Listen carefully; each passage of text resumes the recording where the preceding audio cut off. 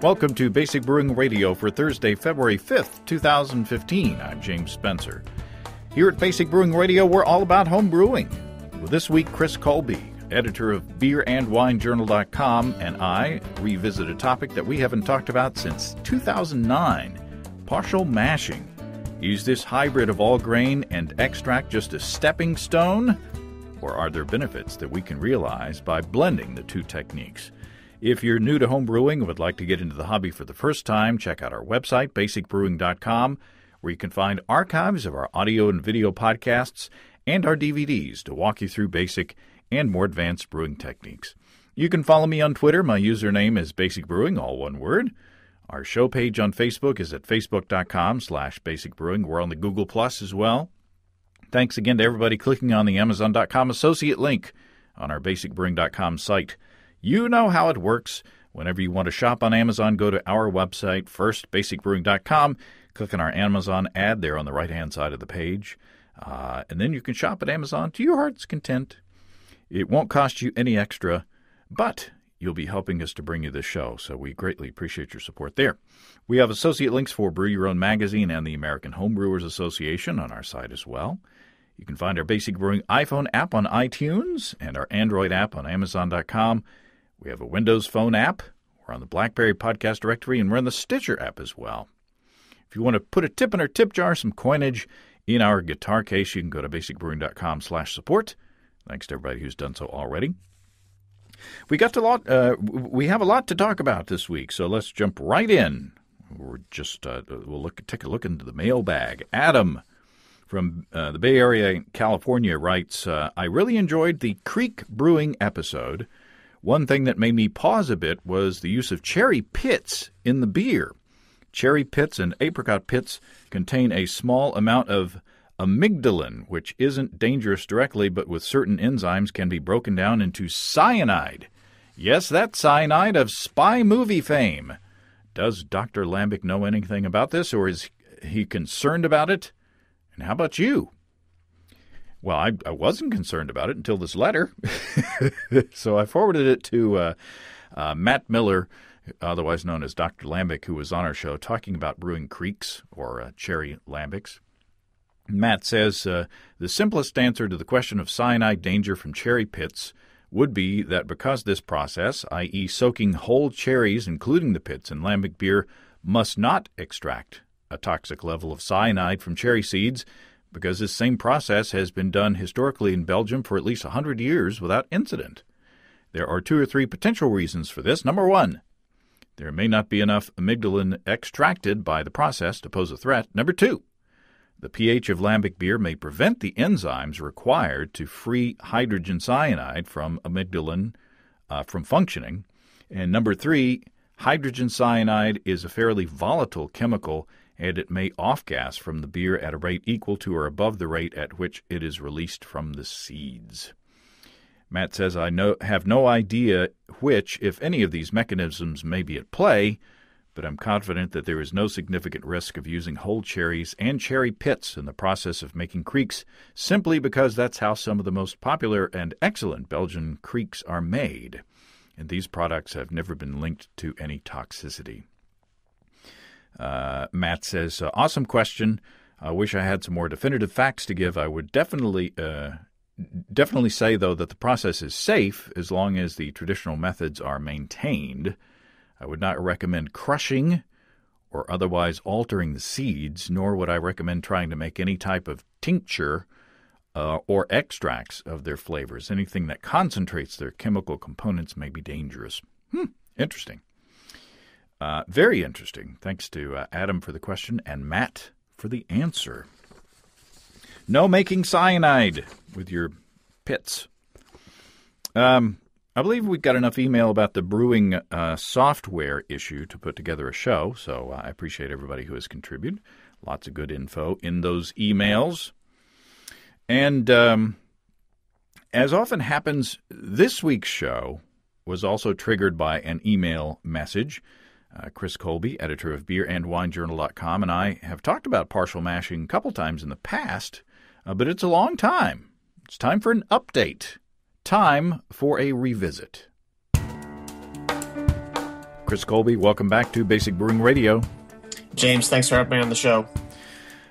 We are recovering from the sting in our egos that Budweiser has delivered over the Super Bowl with the fussy beer ad. The Twitterverse, we're recording on Tuesday. The Twitterverse is calmed down a bit after that, but boy, if Budweiser wanted to garner some attention, they sure know how to do it, at least among the craft beer community. Yeah, cute puppies though. I like that ad. I liked your response to that in the article that you wrote on beerandwinejournal.com. So those who haven't read it should go and read that. You had some fun. It was very cleverly written, I thought. Thanks. Yeah, a little bit of sarcasm may have slipped into it. Just a little. From you? I know. Hard to believe. Well, we're talking about. I got an email the other day from listener Dave. Said, like many homebrewers, I've gone from kit to extract to all grain, 3-vessel, to brew in a bag, and now I seem to be back to partial mash, a true partial mash with an actual mash, as opposed to steeping, I guess. I just can't tell a difference in the finished product. It's so much easier, less equipment, water to cool.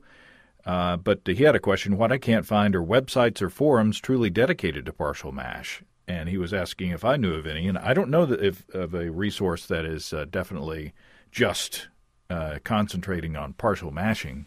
You're a fan of partial mashing, and a lot of people disparage it. A lot of people say that if you're going to take the time to mash some grain, why not just mash enough grain to do a full-size volume of beer? So explain yourself, Chris Colby. What is it about partial? First of all, what is partial mashing? Bring us back up to speed. It's been years since we've talked about it. But what is partial mashing, and why are you a fan? Yeah, partial mashing is just a you can look at it as sort of an in-between step between using malt extract and steeping some specialty grains, and all grain brewing, where all of your fermentables come from mashing malted grains. And so what a partial mash is you have you make a small mash, smaller than you would need to make all your wort. You make some wort from that partial mash, and then you just accent it with malt extract. You just use malt extract to bring it up to your final gravity. And yeah, a lot of people will say, why bother that? If you're going to go, if you're going to make a small mash, why not just make, a larger mash and be done with it? And one thing I would say is that some people don't have the equipment for it. A lot of people have a 5-gallon extract brewing setup, and they might be interested in all grain brewing. And I think making some partial mash beers is an excellent way to sort of give that a try, see if the mashing part is something you might enjoy before committing yourself to buying a mash tun and a propane propane burner and potentially a wort chiller and all that. So one reason is one reason to try it is as a step to all grain brewing. Another reason is just the versatility of it. You can brew a wider variety of batches, a wider variety of different kinds of beers using partial mash than you can with just plain extract and steeping methods. And so opens up some horizons there. And also some people just, maybe they live in an apartment, or maybe for whatever reason, they just aren't going to move up to having a full brewing rig and brewing full all grain beers. And this is a great way to incorporate base grains into your beer. It's a great way to incorporate, a beer with a partial mash formulation. If you could compare it to one brewed with extracts and steeping grains only, the partial mash one is going to have a little bit more of the aroma of the base grains in it. And so, I think of it as really, it's not that much more complicated than brewing with an extract versus grain formulation. It's very slightly uh, more difficult, and usually not doesn't take that much longer. I mean, because the steeping times that a lot of the recipes call for are on par with the mashing times.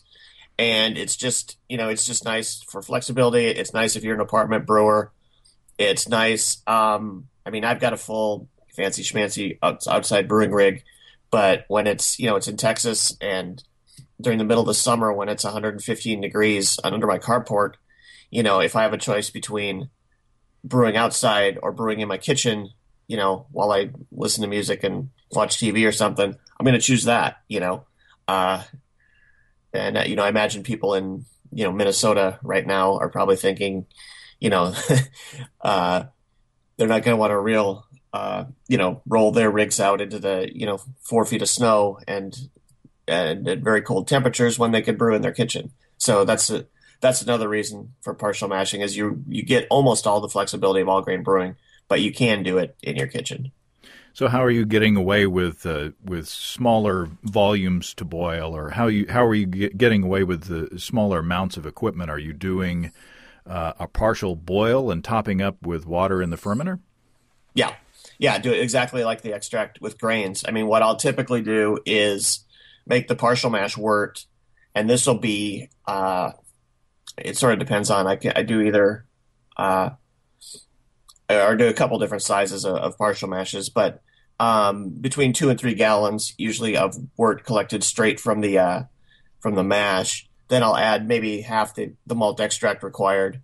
Boil that as a concentrated boil, like brewing, exactly like brewing an extract beer. And then at knockout, I'll add stir in the rest of the malt extract, maybe let that steep for a minute, and then cool down the wort, rack it to the fermenter, and add water to top it up. Why wouldn't you add all the extract all at the beginning? Just for the same basic reason you would do that in an extract late beer. You don't need to boil the malt extract. It's already been boiled if it's brewery grade malt extract, and boiling it all when in a very concentrated manner, it darkens the wort a little bit more, and it also potentially has a negative impact on your hop utilization. So basically, just for a lighter colored beer, just stir in the extract or the bulk of it later. So nowadays, you say that using a base malt, like for instance a Munich or a Pilsner or something like that, can bring some extra malty flavors to, say, just using a light dry malt extract or a light liquid malt extract. There are Pilsner and Munich malt extracts out there. So does that negate the need for partial mashing in those? No, it's nice now that there are Pilsner malt extracts, Munich malt extracts. I think I've even seen a Vienna malt extract. So the fact that these are available in malt extract form, and they used to not be, doesn't mean that there's no reason to partial mash anymore. Because although you can get them in malt extract form, actually doing a mash of them is going to result in a more aromatic wort and beer. Yeah, the only time that I don't have usually when I do extract brews, I do a light dry malt extract and accentuate it with specialty grains of this, that, and the other. But I did buy a kit from a large retailer that had a couple of jugs of the Munich malt extract, I believe, and it was a double IPA recipe. And at the end of it, it still tasted like an extract beer, I got to say. It was just kind of big and thick and extracty. And so I was kind of disappointed. So I'm just wondering if I had substituted some Munich malt and I did a partial mash, wondering, if that would have upped the quality of that brew. I think it would have for a couple reasons, especially if it's a double IPA. One is that when they manufacture the malt extract and they start out sort of exactly like you would when you're brewing a beer. They they mash the grains, they run it off, they boil it. But then in the condensation process, some of the not all, but some of the aromatic compounds, which are volatile, which is why they're aroma compounds, get lost. They get blown off on the columns that they're condensed on. So, if you make two worts, one just from reconstituting malt extract and the other that's, run off an all grain mash, the one run off the all grain mash is going to be a little bit more aromatic. And so, likewise, using just, even a fairly small amount, just 1 to 2 pounds of the base malt that you selected is going to bring the aromatics from that base malt to your beer. And secondarily, if you were to compare two worts, one made from reconstituting malt extract and one made from mashing and using all grain procedures, the fermentability of the all grain wort is going to be is typically a little more. If you're trying to make a dry beer, malt extract, for reasons I'm not 100% sure, is usually not quite as fermentable as an all grain wort. And so if you're trying to brew, especially if you're trying to brew something like a double IPA where you really want to cut down on any residual sweetness, going to a partial mash formulation from an extract one is going to lower your final gravity because the wort you make will be more fermentable. And you could even use the wort that you made from scratch, from the grains, to alter the fermentability of the extract wort. You can essentially stir in some of the extract into the all grain wort, let it sit at mashing temperature for a couple minutes, and that will go to work on some of the larger carbohydrates in the extract wort. So you can actually change the fermentability of the extract after it's in the water. Right. Exactly. And there's a recipe where you demonstrate that that we can talk about here in a couple of minutes. But on the flip side, there are reasons why an extract brewer would want to add all grain components to their beer. There is also a reason why all grain brewers would want to add extract into their recipe as well. If they're brewing a high gravity beer, instead of spending a lot of time collecting wort from a lot of grain in the mash tun and boiling that down, if they want to save time and fuel, they can add some extract to boost the gravity of a big beer that they're brewing, right? Right. Yeah. If you're brewing, say, 5 gallons of barley wine, and you're normally an all grain brewer, you would have a couple ways that you could approach that. One way would be to mash the grains and just, completely sparge them till they're, there's no sugars left in them, but you're not rinsing out the tannins yet. And then you'd have a large volume of wort, much more than your target batch size, and you'd have to boil it down for a long time. Another way to do it would be just to put as much, almost as much grain as your mash tun would hold and collect as much wort as you were going to, but just collect the higher gravity wort. And then you'd have less boil time, but you would be leaving a lot of sugars behind in the mash tun. And, like you say, the other way to do it is mash the grains, collect a pre-boil volume, that you're comfortable with for what your boil time is going to be and what your kettle size is, and then just make up any deficit in specific gravity with malt extract. And that would be a partial mash. So let's talk technique and some details. On the very, very basic level, what's the difference between true mashing and steeping specialty grains? Well, when you steep specialty grains, for example, most if you're brewing just a standard English ale recipe using normal extract methods, a lot of times, the recipe will call for steeping crystal malt, and you'll crush the crystal malt, put it in a bag, stick it in your brew pot at whatever temperature the recipe calls for. And what's happening in the steeping process is that the water is simply dissolving whatever is present in the specialty grain.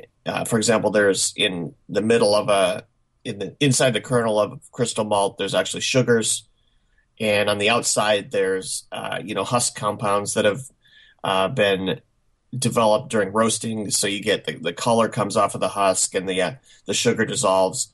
And so steeping is simply a process of dissolving whatever it is in the grains into your wort.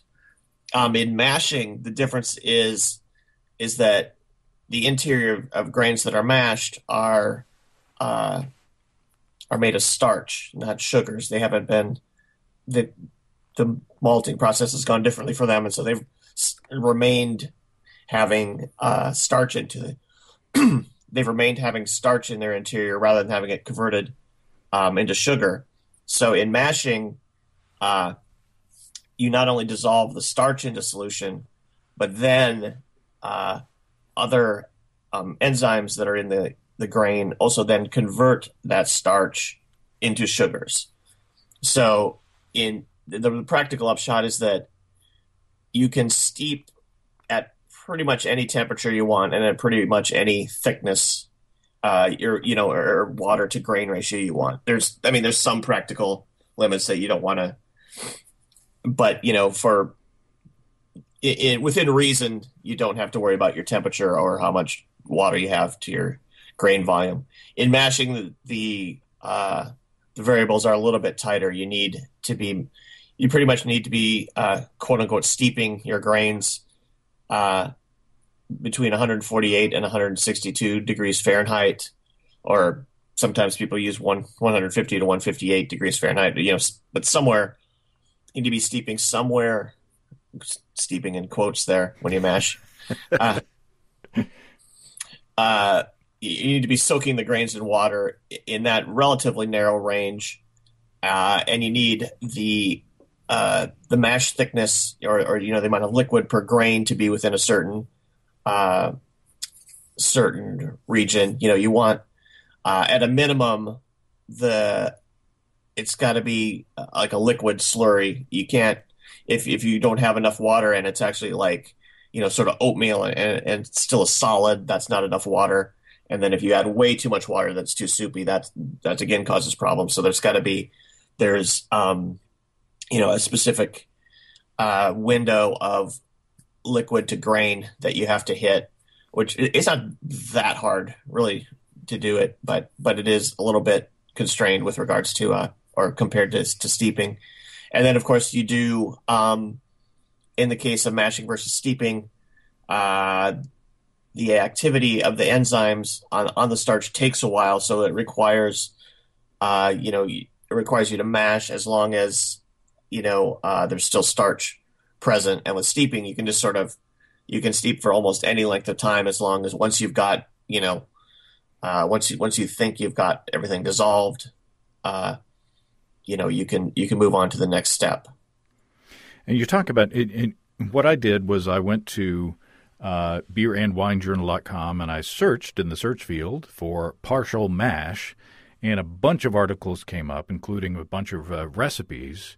But you talk about two different methods of partial mashing. You have a countertop partial mashing, and then you have one that uses a colander, which is kind of more of a basic method.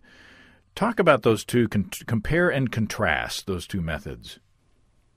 Yeah, the first one where you mash the grains.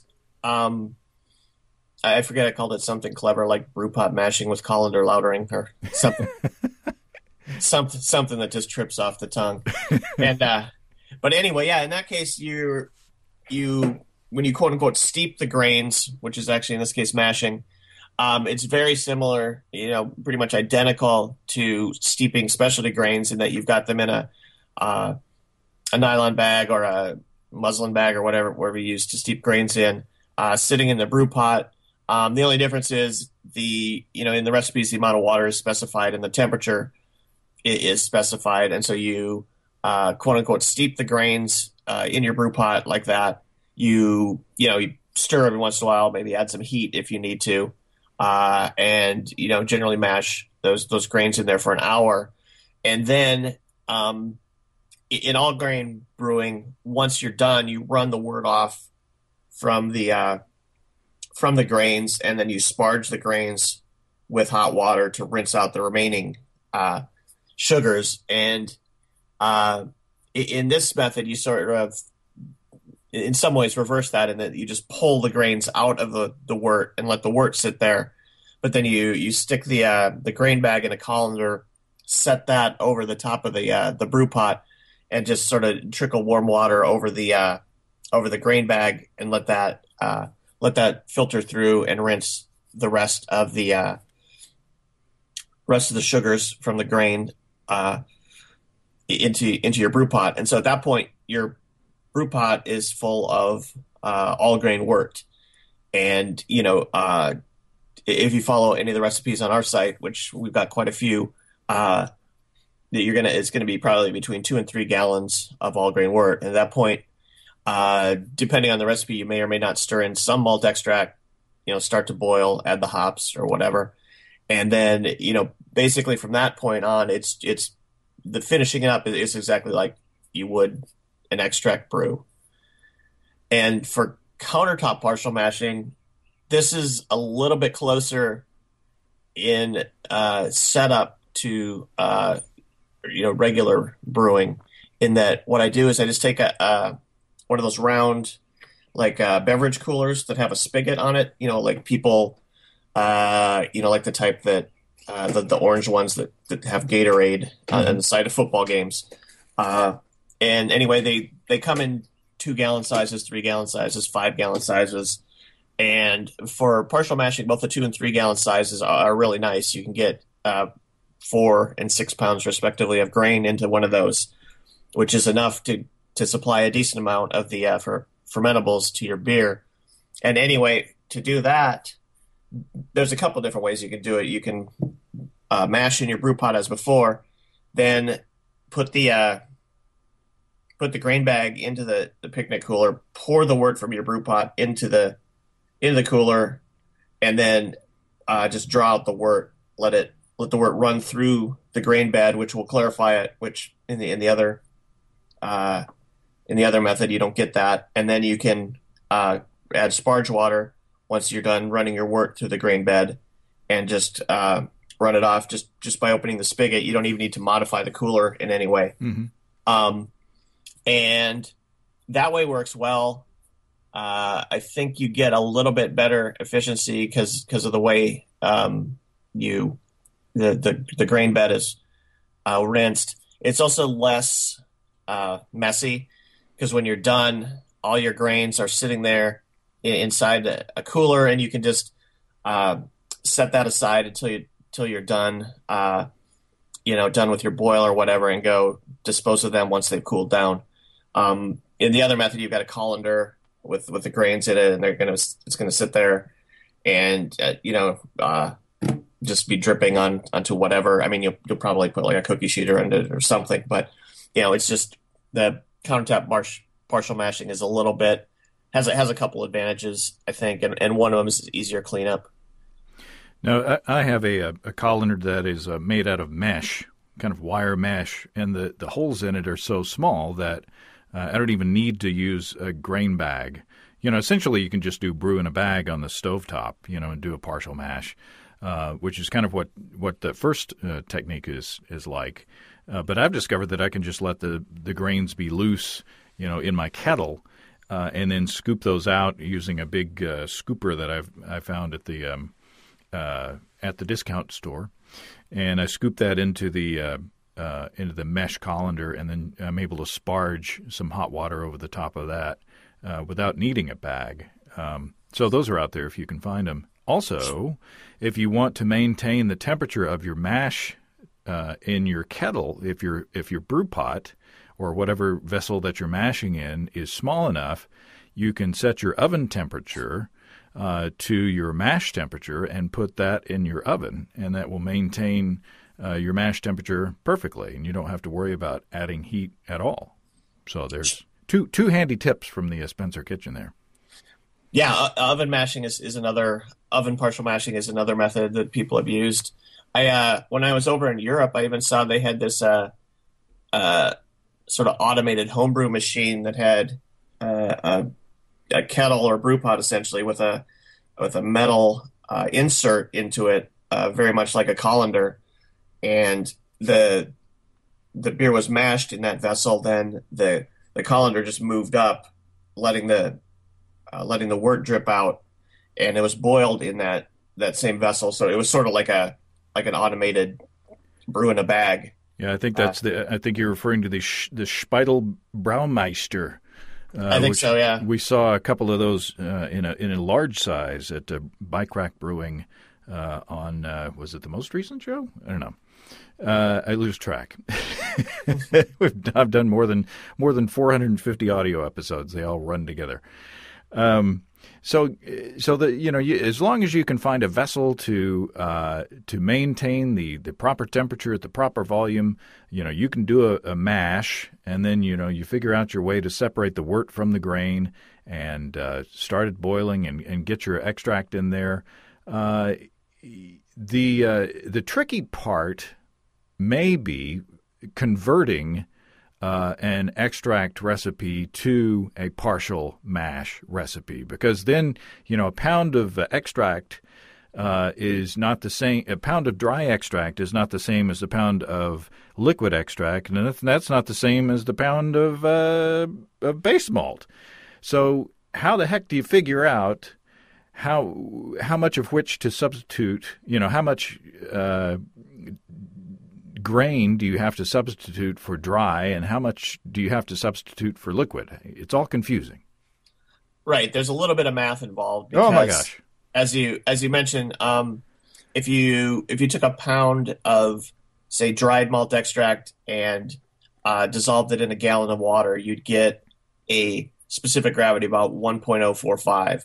If you took a pound of liquid malt extract this time and dissolve that in a gallon of water, you'd be probably closer to 1.037 or something like that. So there's more, because there's less water in dried malt extract. There's more Sugar. yeah. There's more Stuff.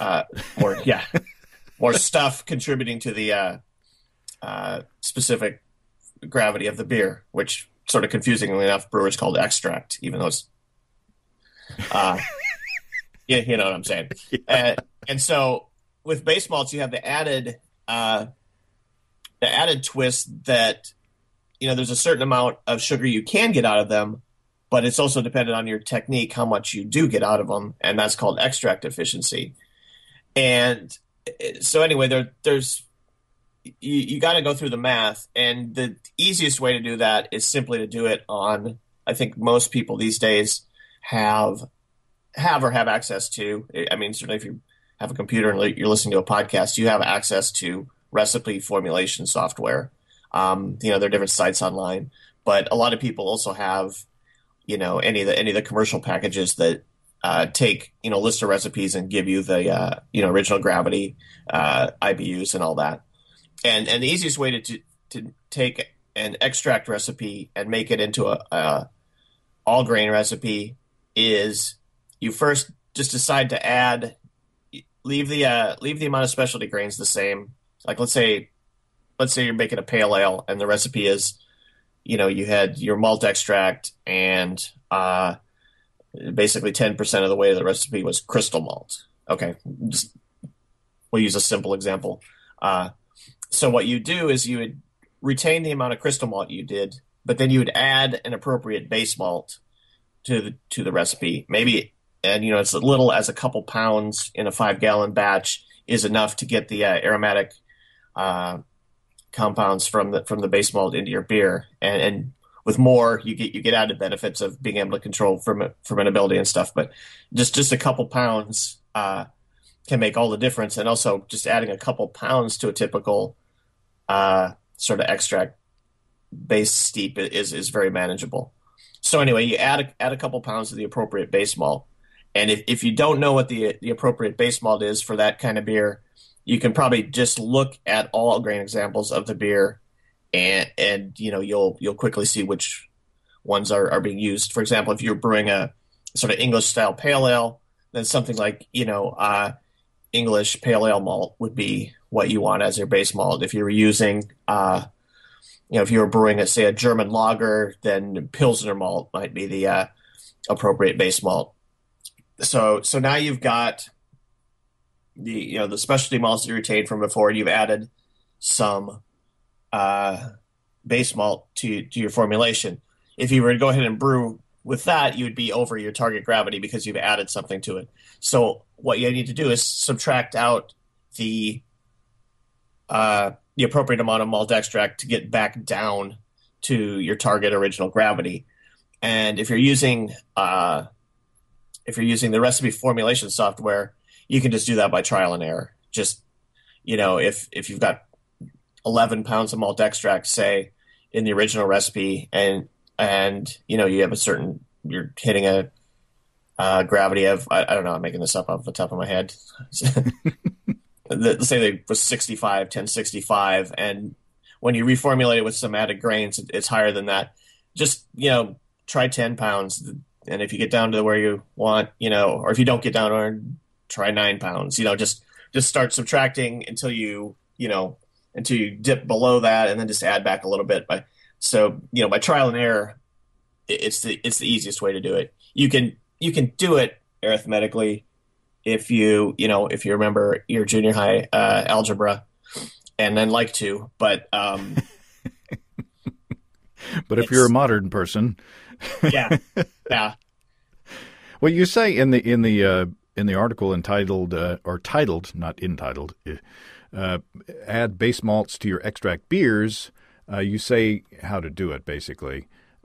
You say multiply the weight of, if you use dried malt extract, multiply the weight of the base malt that you added to the recipe by 0.53, and that's the amount of extract that you need to subtract. And if you use liquid malt extract, multiply the weight of the base malt that you're adding by 0.65, and that's the amount of extract that you need to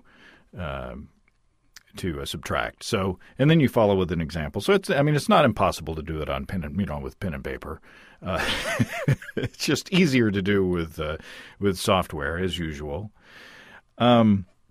So let's take a look at some of the recipes that you have and kind of use them as an example of why you would want to, why you would want to use partial mash instead of doing a full extract beer. For instance, your fortified winter warmer. And talk about it. Take a moment, find that recipe. If you're playing along at home or at work and you're next to a computer, you can do this as well. But search for fortified winter warmer. Talk about this recipe and why partial mashing is useful in this one.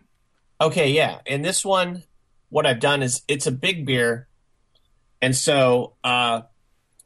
And this is actually the recipe is for a 3-gallon partial mash beer, and the idea is that you could go all grain and collect 3 gallons of it, but if you're using sort of stovetop, a typical 5-gallon extract setup, you would still need sort of extra equipment to make that big of a mash. So, but with the simple countertop partial mash, you can make a decent amount of wort and then just what's the word?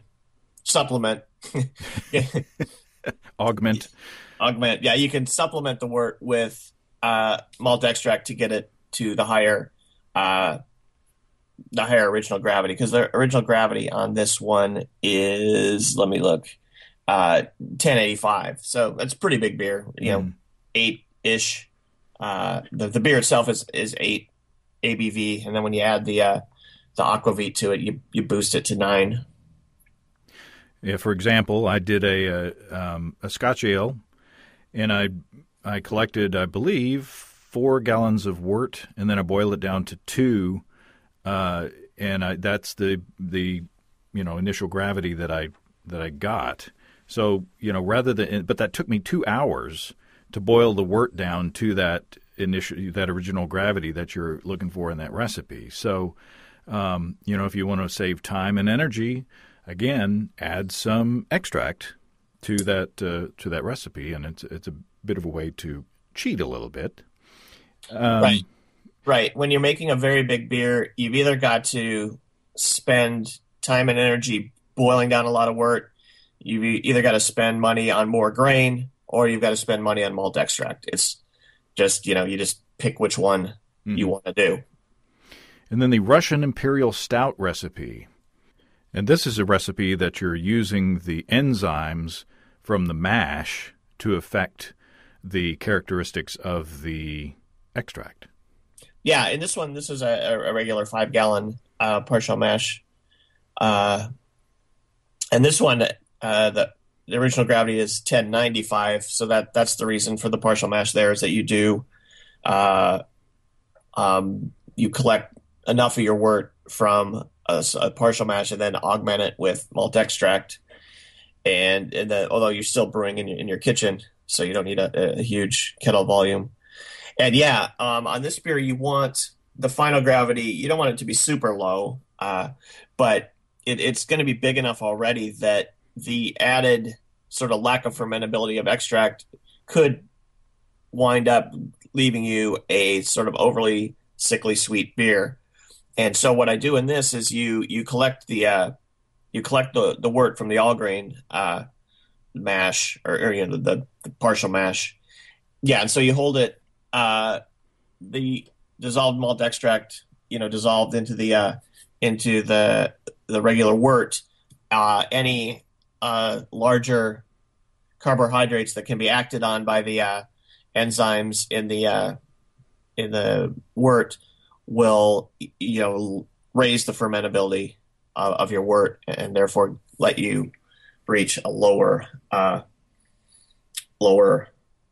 finishing gravity, which is frequently helpful when you're trying to brew a big beer using malt extract.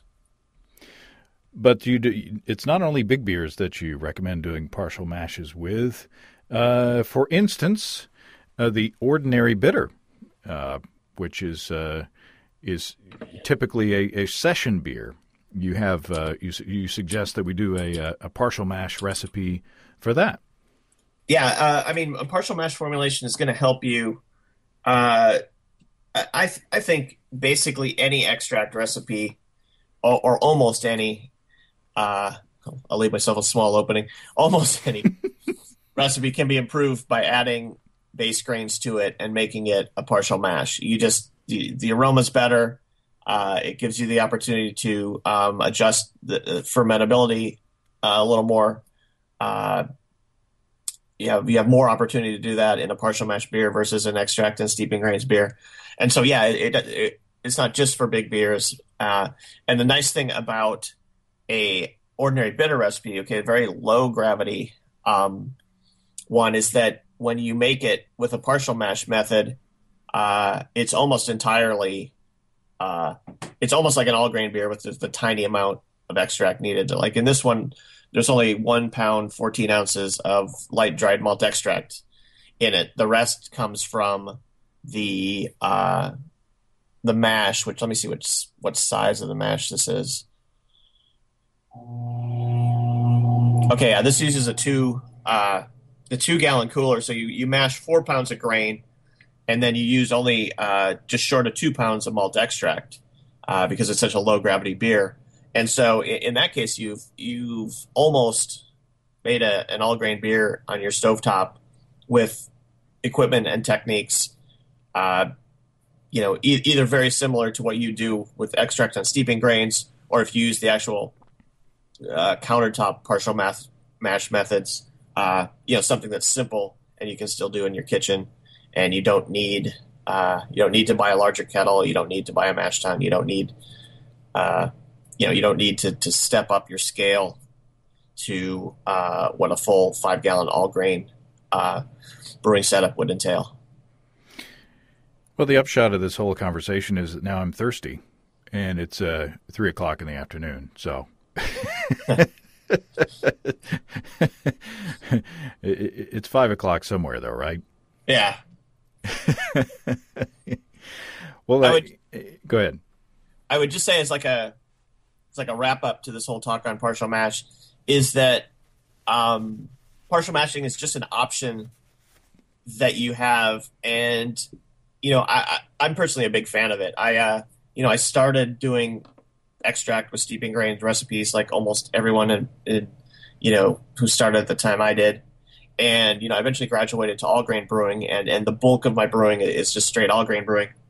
But I like partial mash beers because I can brew them inside in my kitchen when the weather is not hospitable. I can brew them. It's shorter than an all grain brew day generally, just because you're heating and cooling smaller volumes of liquid. And the quality of the beers you get is, if you're using fresh malt extract and fresh ingredients, and you're skilled as a brewer, you can't really tell the difference between an all grain beer and a partial mash beer. It's harder to peg a beer as a partial mash beer, way harder than it is than identifying one that's been made entirely from extract. So it's just one option brewers have, and I think it's one that brewers are going to be. I think it's going to become increasingly popular, is what I'm saying. I think, especially for people just converting some of their extract recipes up to a partial mash formulation, just because it's so easy, and the benefits are going to be noticeable the very first time you do it. So there you go. Buy stock in partial mashing. You heard it here first. No, I'm all for keeping as many tools in the toolkit as possible. So I'm not going to turn up my nose.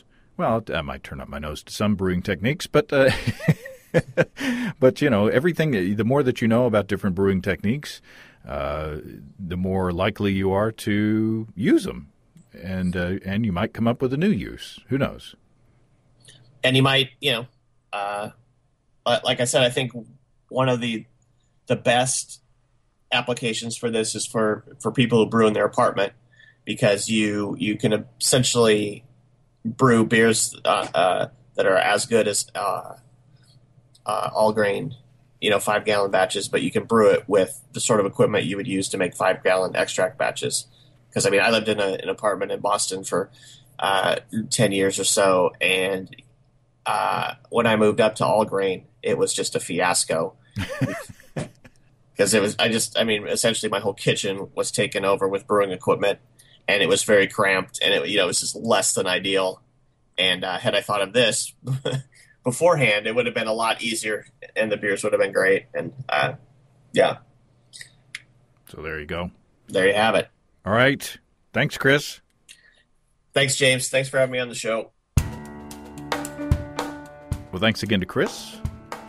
It may be time to play around with partial mashing again. Steve and I did a partial mash to improve a Mr. Beer recipe. You can find that on YouTube and also in our Basic Brewing video feed. It's a quite popular video. By the way, listener Dave, who shared the original email that sparked this conversation, has a spreadsheet for putting together partial mash recipes. So if you're interested in checking that out, drop me a line, and I will get you guys together. He'd probably appreciate some feedback on his partial mashing spreadsheet. So if you have brewing questions, show suggestions, or just want to say howdy, write to james@basicbrewing.com, or just fill out the contact form on basicbrewing.com, and please don't forget to tell us where you're from. Check out our support link, where you can throw a couple of bucks into the tip jar by subscribing financially to our podcasts. Be sure to check out our DVDs, Extract Brewing and Partial Mashing, Stepping into All Grain, Low-Tech Lagering and Decoction Mashing, and Introduction to Wine Kits. You can find them all on our site. You can check out our Basic Brewing shirts in the store as well. You can see a listing of the fine folks across the country who sell our DVDs on basicbrewing.com. And if there isn't a vendor in your area, you can order them online in our online shop at basicbrewingshop.com. Thanks to everybody who's continued to click on our Amazon.com link. We appreciate the support there. Our featured products this week that are purchased through the link are Docker's Men's 9-piece Hanky gift set, white, one size, and Bum Genius Elemental All-in-One Diaper.